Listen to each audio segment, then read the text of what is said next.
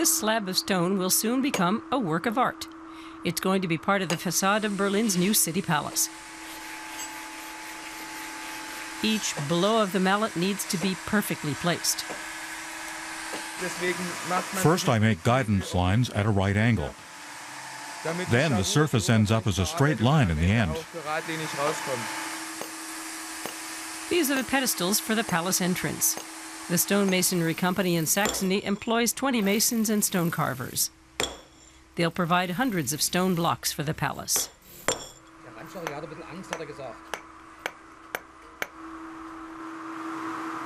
Can you give me a grinder? Sven Schubert shows his apprentice how it's done.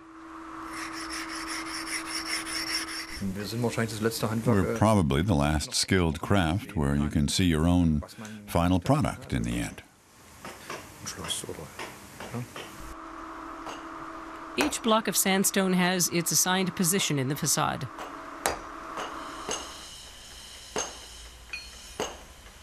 There's a schematic drawing hanging on the wall of the workshop.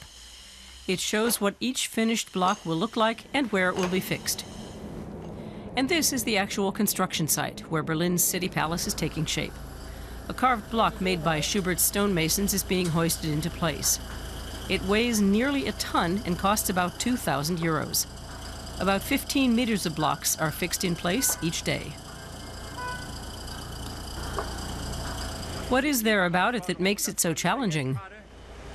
Well, it has to be perfectly positioned, and we can't bump into anything. It's very heavy and slow, and you don't want it to swing like a pendulum. Okay, another 4 millimeters. When it's done, the concrete structure will be clad with more than 20,000 square meters of sandstone and brick. The palace is scheduled for completion in 2018. Right now, they're working on a side entryway. Back in Dresden, Schubert's staff can follow the progress live via webcam. They use a computer to map out the original design.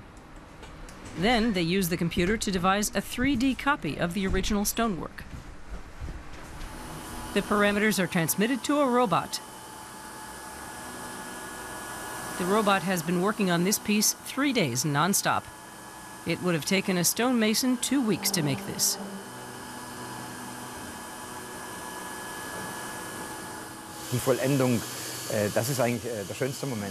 The best moment is when it's finally done, but getting there involves a lot of brutally hard work. But now we've got our one-armed bandit here who helps out. They have several projects for the palace going simultaneously. The robot did the rough carving for this angel's wing, but the creative detail work has to be done by hand. Sculptor Ralph Knie will spend a week on the final carving. He makes sure that his recreated version matches the original. I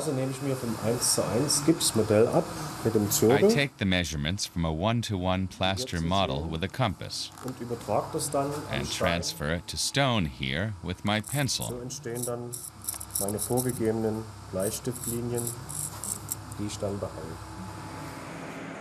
A raw slab like this one costs about 1,000 euros. The slab gets divided up into big blocks for the stonemasons. We can also cut slices off the slabs using something much like a boiled egg cutter. These will get turned into columns for Berlin. The columns for the big entryway are just being completed. Schubert's company has been working on the Baroque portal for 2 years already. It will adorn the Berlin City Palace when it opens in 2018. For Schubert, one thing is clear: a project like this comes once in a lifetime.